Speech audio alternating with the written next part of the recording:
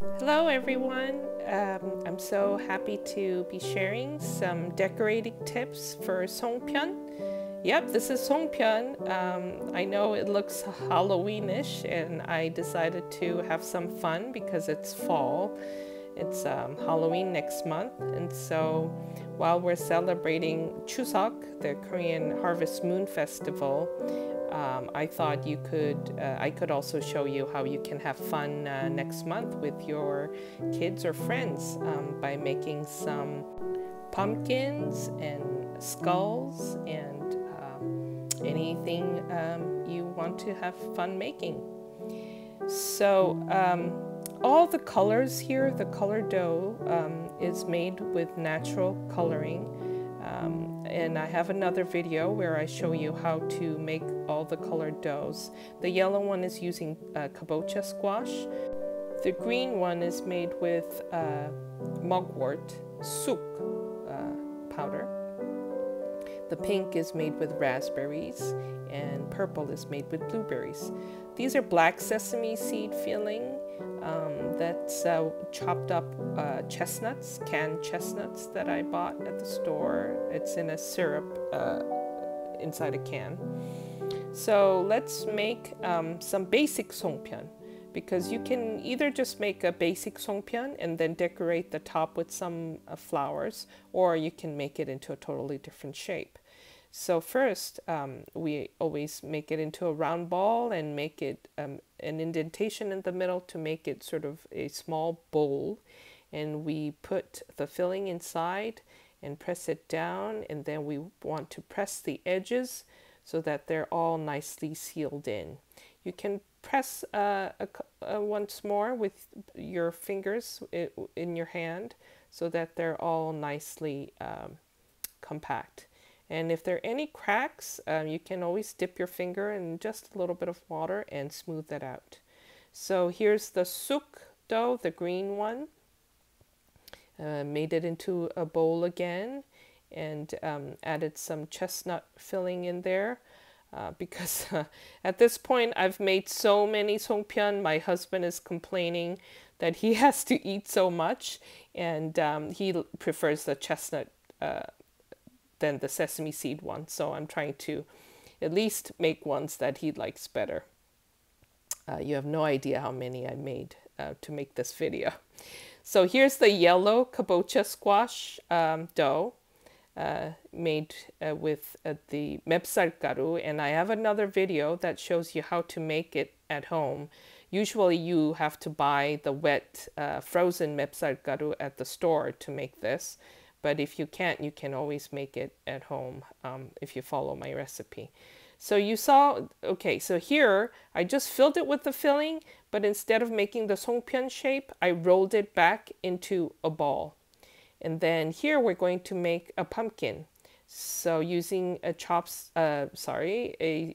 toothpick, we're going to make indentations.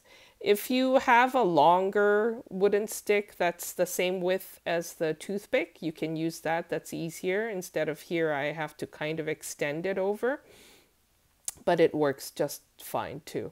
So now we have the basic sort of shape of a pumpkin, and I'll show you how to decorate that later.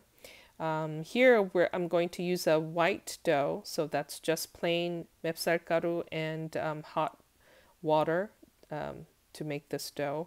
Then I made the basic songpyeon, but now I'm shaping it into something else. And what I'm doing here is shaping it into a skull.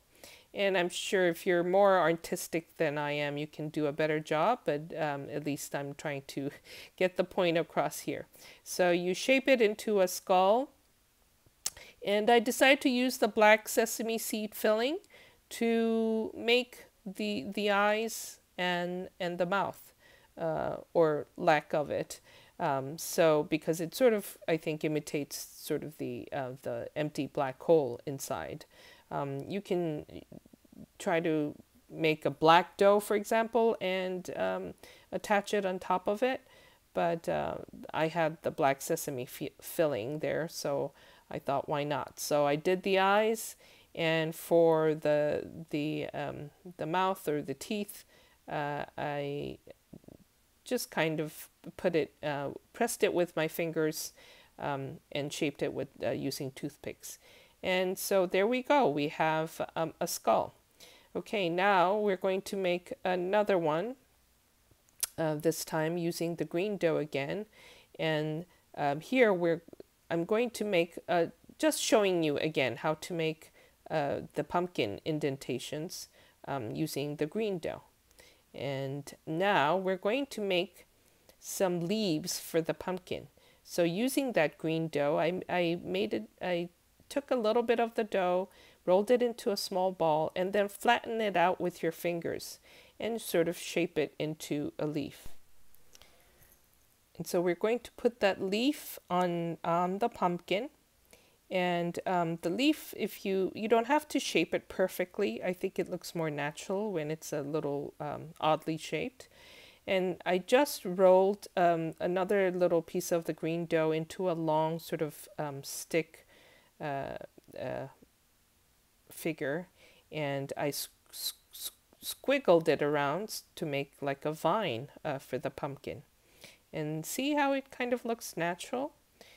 So I did that one. Now we're going to, and look how sometimes the dough becomes a little too dry and it becomes kind of brittle. Then all you need to do is just add a little more water and roll it again.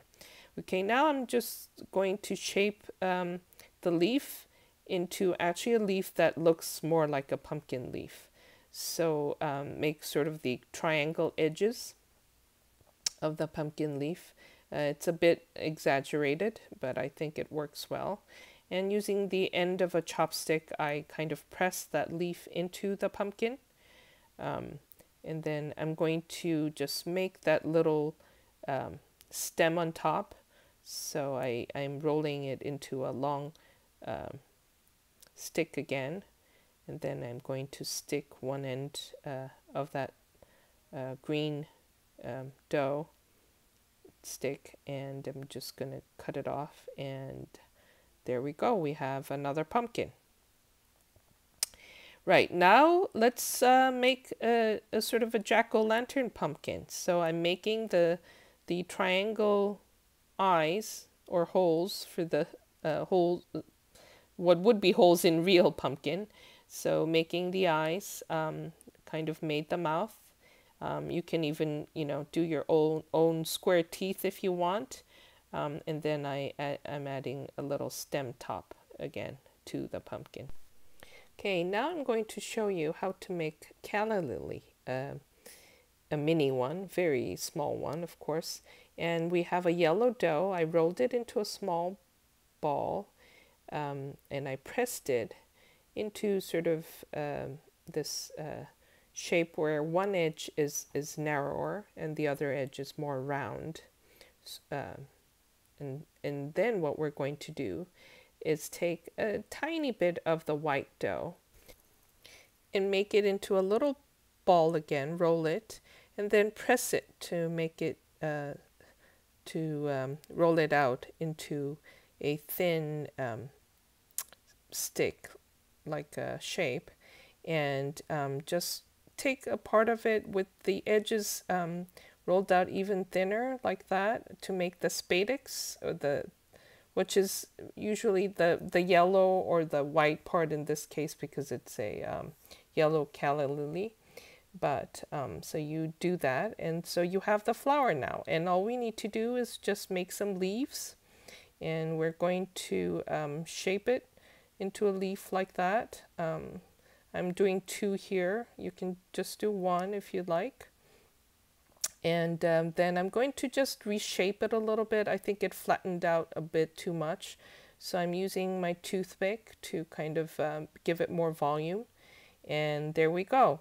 And then kind of going back, this is sort of the simplest decoration you can do to Songpyeon, is just make color. This is white on purple, but 4 little dough balls would be flower petals, and then a yellow center. And there we go. That's 1 flower. We can do purple on white, and here I press the purple into petal shape, and we have a purple flower with a yellow center again. Here's a 5-leaf flower that are just basically 5 little balls. Here now I'm going to make the whole Songpyeon into a leaf shape. So here's suk Songpyeon with the filling in there, probably chestnut, I forgot. And you just shape it into a leaf, 1 leaf overall. And it doesn't have to be perfect. I think it looks better when it's natural. And then I'm going to, again, use a toothpick to press and make an indentation to make the design of a leaf. And so that's a very simple one to do. And, you know, the possibilities are endless. You can have fun with your family and make all different kinds of shapes and designs. Okay, here's a last design that I wanted to show you. And this is using pink dough, although it's kind of hard to see in this video. But using the pink dough, I again made some flower petals by pressing the dough into shapes. And it doesn't make sense actually in reality because it's a white pumpkin shaped bottom, but you know, you have to have a Songpyeon. So it's basically decorating the top.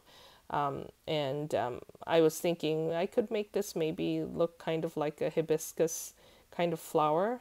So pink petals and yellow for the center. And there we go.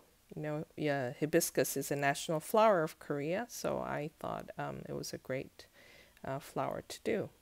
So there we go, and you got to press it down with your toothpick or chopstick to make sure it's adhered to the rest of the dough, so it doesn't fall off once they're cooked. Okay, and here's another quick closer look at how you make the hibiscus flower. So make 4 pink petals. And actually I find, just to show you here, I made them in advance, but if you make 1 by 1 and attach it first, that works better because they tend to dry out pretty quickly, especially if you live in a dry climate like I do in California. So anyway, just shape them. Just don't try to make them all look perfect. I think if they look a little different, they look more natural. And press them in the center, and then let's just finish off by adding that little yellow center and make it a little more of a triangle shape. Well, there we go. We had fun making, I had fun making all the different pumpkin shapes, jack-o'-lanterns, skull, Songpyeon decorated with all sorts of different flowers. And then I'm just showing you how to steam it in the Instant Pot. So for my 6-quart, I add 1 cup of water. I do 2 layers of steamer liners because I want to give it some space between the water and the Songpyeon. I'm going to lay out some pine needles. It's not a must, but if you can, it adds great aroma. It also helps it not to stick to the liner. Also make sure the Songpyeon they're not touching each other, because if they do, they'll stick to each other when they're cooked. And there you go. Look how beautiful they look. The colors are just so much more vivid after they're cooked. Okay, one last part. After you make after the Songpyeon is cooked, be sure to dip them in cold water. Doesn't have to be ice cold, just, you know, cold water. And this way it's much easier to take the pine needles off. Also, it seals in the moisture so that the Songpyeon doesn't dry off. Otherwise, it will get dry very quickly as it cools down. So this way it kind of stops, seals in the moisture. And after you take it out of the water, then the last step is you want to coat it with some sesame oil. So I just drizzle some sesame oil and I'm mixing them with my hands gently so our decorations don't come off. So there you go. These are all different songpyeons decorated with different flowers. Here's a closer look and see how pretty they can be. And it was so much fun coming up with different designs and making them for you. Well, I hope you all enjoyed at least watching, and I really hope you and your friends and family can get together this Chuseok. I know this is coming out a little late, but at least you got to make some songpyeon. And for Halloween, people with kids or friends, if you want to have fun, make some cute pumpkins and skulls or aliens or whatever you want to make. Maybe you can make it a tradition and make it every year for Halloween or even for Christmas. I think I might start to do that every Halloween from now on. Anyway, I hope everyone stay well and take care, and please subscribe.